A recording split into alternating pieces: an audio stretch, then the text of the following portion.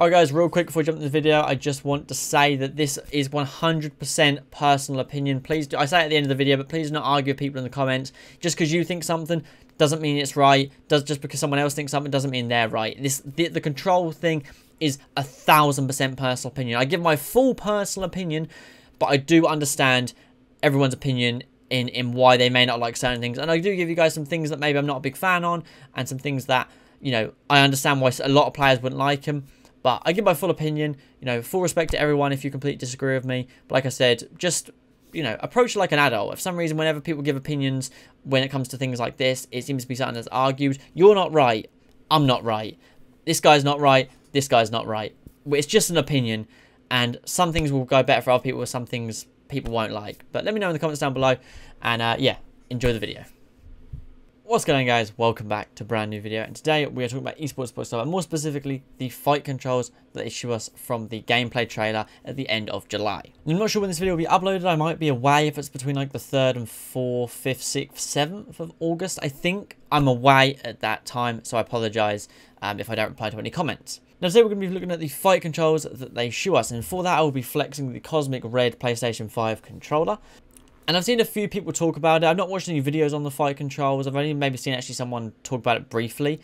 But a lot of the complaints I've seen seems to be somewhat, and no disrespect, somewhat boomer complaints. Things like, you can't press these buttons together quick enough.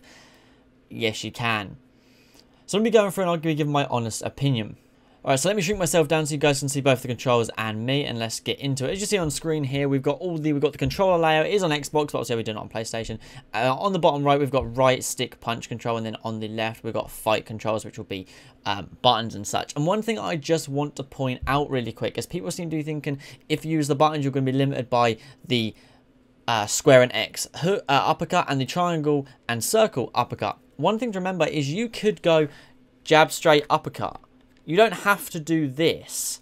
You can do this. You could go straight hook, uppercut. You don't have to just use these or just use these. You can mix it up as see fits. For me personally, in Fight Night Champion, for example, while it's not a game that I love, I use the buttons for jab, straight, right hook, left hook, and then I use these for uppercuts because it just flows nicer when you do jab, straight, uppercut. You can just flick it down instead of having to hold these, because even in UFC I'm not a huge fan on these, but it does make sense of those that prefer to use buttons. Now one thing I will point out right away when we talk about the basic shots, jab, straight, and hooks and uppercuts and stuff is, in the other Fight Night games, I didn't like that some of them would make you do this motion when throwing hooks and uppercuts. I like that it is a left to right motion for hooks, and diagonal left and right downwards for jab, for hooks and uppercut, sorry, and then for jabs and straights it is upwards like that, which I just think is brilliant. I think that's a simple way to keep it, and I'm glad that they kept the controls when it comes to the stick very simple. Now we go on the left side, we see a bit more advanced stuff. Like I said, I spoke about the uppercuts where it's just these ones, which I get. And then we go on to weave movement, which is L2 and left stick, which works well. That'll be all of, you know, kind of that movement, the rolls and the pullbacks. So, you know, you'll be able to, you know, pull back, bang, and snap off shots as you see fit, you know. So it will work brilliantly. You'll just be able to pull back and snap it. The reason you guys may wonder why I'm doing a lot of this as jab and this as straight is because I normally fight in southpaw in most fighting games. I'm southpaw in real life. So for me on the screen, it is jab is here and straight is here. For me, I usually use southpaw fighters, so for me it's jab, straight. That's just just for clear it up really quick.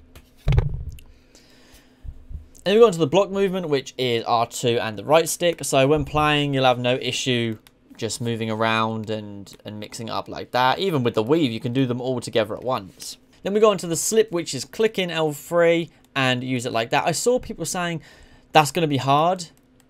It's not hard at all, because you could even click and push up. I didn't see the issue with that. I couldn't really get on board with people saying that could be an issue. I saw people saying about controller wear and tear, but you do click and push when you play Call of Duty. You do click and push when you play most shooter games. Yes, for fighting games you might not use the sticks as much, especially not clicking it in. But for most games, L3 and click is used highly in most games. People seem to forget that we do play other games. Even in House Flipper, L3 and push forward is sprint. It's not something that isn't used often, which really confused me. So for me, you know, I'm only going to really be slipping side to side and maybe pulling back, which would be... I'm not going to be slipping diagonal, really. I'm not going to... Unless maybe I'm kind of going... I don't know. Am I going to need to? Maybe not. But for me, the slip, I don't really see too much of an issue. Yes, for some people, it may be a bit of a strain because you do have to push it in. But these days, in a lot of games, when you click L3, it activates it even if you click it and release it. It tends to be when you... It tends to be like you click and push forward. You're not going to have to keep that pressure on the whole time. You can click and push forward, click and push back. And yeah, I suppose, you know, but if you want to slip, like people might say, then yeah, you can hold it in and do that. And it's really easy. It's not a difficult thing to do at all. I mean, you got to add a bit of pressure, which I understand that some people may not want to do that. But that's the only issue I would really have personally, is the fact that that could be annoying to some people. However, taking that into consideration, every other button is used up quite significantly. It's not like they can expect you to go left on the D-pad and go into slip mode, right on the D-pad to go into weave mode, down on the D-pad to go back into fight mode. That wouldn't be fair on anybody. That would slow the game down, the game's momentum, hugely. And then we go on to L3 and R3, which is just clinch, which I like. It's simple, keeps things, you know, yeah, it's easy. Not going to get confused of anything because there's no like click L3 and move R3. No, it would just be like that. Worst case scenario, you accidentally slip and clinch at the same time. So you might slip a shot and clinch, which would work really well anyways, which people will probably end up trying to do regardless. Now, if we go up to the actual controller, we looked at block. Obviously, then we've got R1 as the power punch modifier. We're getting onto that soon. The weave is there. The body punch modifiers, movement, and so you've got movement, and then loose movement is the D-pad. Now, if you play like this all the time, then I understand it being a bit of an issue. But for someone who holds the D-pad like this, so I use this finger. If you're always like this, then yes, you're going to struggle to actually find a way to use the loose movement correctly. But for me, I do this and this, so I'll be able to use loose movement, hold L2 if need be, and move like that. And I don't feel that as a strain at all. I'm quite happy. I've played like that for years. I don't really have an issue with that at all. And one thing that a lot of people have pointed out already, which is brilliant, is the body punch modifier and the weave is two different buttons. So we could weave back and we could just throw shots how we see fit. Like if we want to go to the head, we don't need to worry about it. And then if we want to, we can do body punch modifier at the same time. Or we can just drop down and then move back, which will be really nice for those kind of tight hooks that Canelo does when he kind of uses that lead arm to reach out where he doesn't drop his whole body weight down to throw hooks like, you know, Fight Night and UFC and stuff. So that would be really nice to be able to body punch and not have to drop our whole body weight, so we can weave as necessary. And we can obviously weave. The worst thing I hate is in Fight Night Champion when you're weaving and you see an open shot to the head and your fighter throws it to the body, because obviously you're already in that body shot / weave button holding. So that is obviously definitely an issue. The loose movement, I have no real issue with. I like it on the D-pad, to be honest. They couldn't do it any other way. You got to think of what's being used. I would say for loose movement would be L3 in that, but then that's going to be even more pressure on the stick, personally. And slip is obviously already click and move, so that is an issue. So for me, loose movement is fine. Let's be honest, loose movement is only going to be for showboating. You're not going to be using loose movement in a very close contested match because you would get fucking knocked out. So people moaning about loose movement, you're not going to be using it as much as you want. It's just going to be showboating, you know. And if you play like that, you can move quite freely however you want. Like, I'm not having an issue with it at all. I can do that. I can even do that one, which I'm not going to need. I'm not going to need to body punch loose movement. I can, but I won't need to. So, you know. Now we go on to power punch modifier. Obviously, we hold R1 for that, and we will, you know, power punch in either, and obviously you can power punch with any of this. Now, one punch that is obviously missing, the most basic punch when it comes to power punches, is overhand. So for me, I would lay it out the same as, you believe it or not, UFC 4, and that is the jab and straight. Once you hold the power modifier, that turns to the overhand. That just makes sense. I don't think there should be any things like you tap it for a heavy jab and you hold it for an overhand. I like quick responsiveness with my fights. I don't want to be able to, I don't want to have to hold to induce an overhand. I want to be able to do this and I throw an overhand. I want to be able to do this and throw an overhand. I want to be able to release R1 and do this for a jab, do this for a straight. I don't want to have to hold everything to throw an overhand, especially if I'm putting combinations together very nicely. It just makes sense. Now, obviously there will be people that moan about how power punch modifiers will not flow as well with if you're throwing strikes. Now, for me, that just makes no sense. Now, let's say I'm obviously in southpaw, for example, so my triangle will be my jab. So let's say I want to go jab, straight, hook, left overhand, right? It is as simple as, it's not a series of tough buttons. I see people saying it's going to be really hard to do this, but no one does this. Who puts this much effort into pressing buttons? Your fingers should be here, so you should go jab, straight, hook, jab, straight, hook, like that. It shouldn't be like you have to really... I don't get that. So yes, I get that perhaps the punch modifier, the power punch modifier may slow things down. But in real life, if you really want to torque a hook, you can't just do it this close. You have to really torque it anyways, and it slows the combinations down regardless. So it makes sense if you have to have that split-second delay to do that. It just makes sense. And yes, obviously, it's tough when you're not playing the game, because I can't obviously quickly, you know, like, navigate. It's tough even when I do this as well, to be honest, you know, because normally I'm down here with my controller. So, like, if I'm doing it like this, I'm absolutely fine right now. I'm having no issues with it. Like, second I release that right hook, I know to press that. So I boom, boom, boom, boom. I know to press the R1 the second I release that hook. And am I going to throw the jab, straight hook, power overhand that often? Of course not. The overhand is something I'm only going to use once in a blue moon when I see the opening. I'm not going to be throwing power hooks like a madman. I'm not going to be throwing power uppercuts like a madman. I will never feel the need to do that. I will be much more controlled, as you would in a real fight. You wouldn't go into a real fight and just start throwing power hooks, throwing really torqued uppercuts. You wouldn't start throwing overhands like a madman. How often do you actually see an overhand thrown? Most recent notable one I can think of was Billiam Smith versus, was it Tommy McCarthy in the Fight Camp 1. First round, McCarthy caught him with a big overhand, rocked him, fine. Other than that, the only other overhand I can think of off the top of my head of recent times is Devin Haney's knockout, where he threw an overhand. And that was a big, torqued overhand, clean on the chin, out cold. But he hadn't thrown that 45 times in the fight prior. So for me, there is not a combination that I cannot put together quickly. Like I said, if I wanted to go jab, straight, hook, uppercut, I would do it like that. If I wanted to go...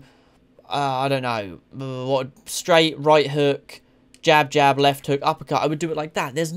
I don't really, and this is without playing the game, I don't see an issue with any of it. Like I said, the slip, I get that some people may have an issue with. I completely get that, because that's a lot of pressure constantly on the thumb to move. I get that. For me, I can just click it and move it like that, and there's no...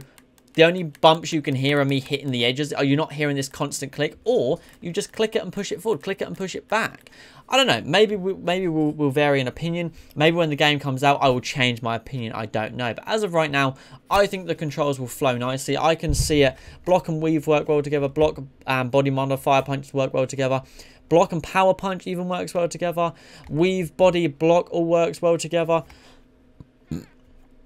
Like I said, the only thing I would understand people not liking is loose movement being on the D-pad. But that will be because we don't use it often. You're not going to go into a fight and be like this the whole time. You're not going to be using like this the whole time. It's a taunt at the end of the day. That's the reason it's on a D-pad, because it's not there that often. Loose is very taunt based. You know, Lindenhoff had his hands behind his back. You're not going to do that in the 12th round of a fight when when going into the 11th it was fucking 5-5. You're not going to do that in a close fight. The loose movement will be something that isn't used as often. We're probably the least used thing, in all honesty, besides maybe the clinch will be the second useless tool on the controls. Today, there is no way of having perfect controls. Everyone's opinions will vary, and exactly the reason why Call of Duty back in the day had things like this was to knife or this was to knife, this is to aim or this is to aim, this is to shoot or this is to shoot, grenade, grenade, grenade, grenade, grenade, grenade, whatever. You can have it however you want. Maybe we can recap it. People with the scuff things on the back, the paddles, they use the paddles. If you try to get me to use paddles, I'll actually pass out because I'll be so confused. I won't know what's going on. I try to use it once, never again. Never again. But yeah, I am so confident in any game when I have my controller in my hand. But yeah, the paddles made me feel like I was 100 years old. I could not use them. The only other thing I'm not a fan on, but I get why they've done it, is the Uppercuts. Now, the reason I don't like them is because I don't like them in any game. I just don't. I hate them in literally every single game, which is why I use the right stick for uppercuts, and I use the buttons for jab, straight, left hook, and right hook. It just makes sense for me. I don't really enjoy any other. I don't like that uppercut. Tends to me that my thumb tends to go at an angle, so I tend to throw the wrong shot. Whereas this, I feel much more confident doing it because I can flick it slightly down to the left and slightly down to the right, and my uppercut will always go exactly where I want it. So I have real no issue with that. I love the block. I love the weave where it is. I love the fact that the body and weave are different. Power punch, I love it.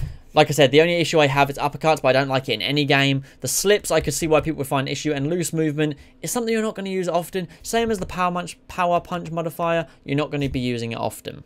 So for me, that's all the controls. I'm not going to go into detail with when they spoke about the 42 punches per fighter, because that could be such things as marquee punches like Canelo has with his body shot.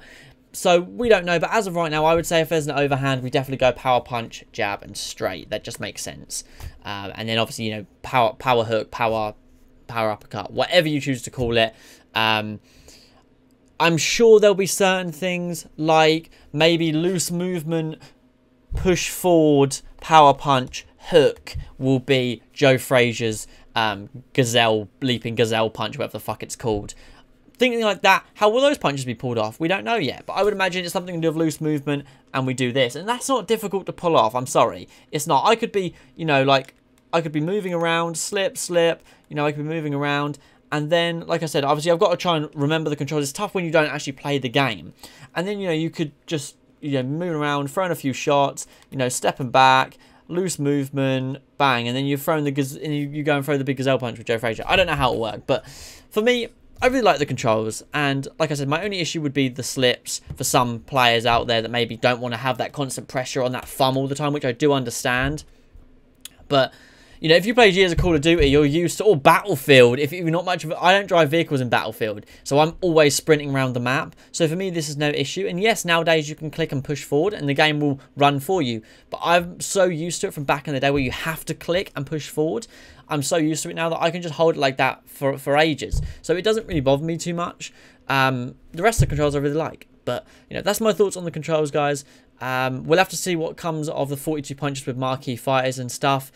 You know, we'll just have to wait and see. There are a few shots that I'm intrigued to know. The, you know, obviously, like I said, with Canelo's kind of that hook uppercut that he throws to the body, I would like to know more about those kind of punches. I know not everybody throws them, but I'd like to know more about them. You know, Gennady, where he throws his kind of hooks, but he puts it over the guard like that. It's not a big overhand like that. It's kind of over the guard. The way he's very aggressive with it and throws it over the guard. I want to see more about that. If you know, he's not in the game, I know, but maybe, you know, I know he's kind of the only one that throws that kind of shot, but I'd like to see more of that in the future. And yeah, signature shots, like I said, the gazelle punch, sorry, or the gazelle hook, you know what I mean. I'd like to see more of that. But anyways, let me know your thoughts in the comments down below. I really like it, to be honest. I have real no issues with it. At the end of the day, I will pick it up. If I don't like it, I will find a way to navigate around it. Like I said, I'm most likely going to use these four for the most basic shots, these for the uppercuts, jab modifier, power modifier, sorry, will literally be for the overhands. I'm not really a power uppercut guy or at all. Maybe a power hook from time to time, but I'm not a power uppercut guy in any game. I don't ever feel the need to throw heavy uppercuts. Uppercuts are a dangerous enough shot. I don't feel the need to put an extra bit of mustard on it. You know, but I'm excited, man, especially with the blocking system, being able to move it free like that. And you know, at the end of the day, when it comes to people saying it's wear and tear on your sticks, it's gonna be. We're playing consoles. It's gonna be. People saying about this is wear and tear. Surely, if you're in a defensive 12-round fight, this is gonna burn you down. I mean, I've got a PS2 controller right there that I can't obviously get because the wire's quite tight. The top of this plastic bit is burnt down from all of this. Like back in the WWE days, you would do this with your controllers, and it's what it is, man. Like, come on, the controllers die at the end of the day. I went through like 8 PlayStation 4 controllers. PlayStation 5 has been fine with me. PlayStation 3 was fine unless I bashed it against a wall or a desk from back in the day from Call of Duty Rage. Other than that, I never had any issues with the controls, ever. Honestly. So, let me know your thoughts in the comments down below. But like I said, I've lost more controllers to Call of Duty than I have to a fighting game. And, you know, at the end of the day, there's going to be lots of stick movements because there's so much defensive style. There's so much head movement in this game. But for me, the controls are fine. I get if maybe you're an older player and maybe you don't like the idea of the loose movement being there and full punch control. You don't like the slips. I get it. But unfortunately, just like I'm not the only one playing the game, you're not the only one playing the game. You'll have to find a way to navigate around it. And maybe you know, people find a way to just focus on weave movements.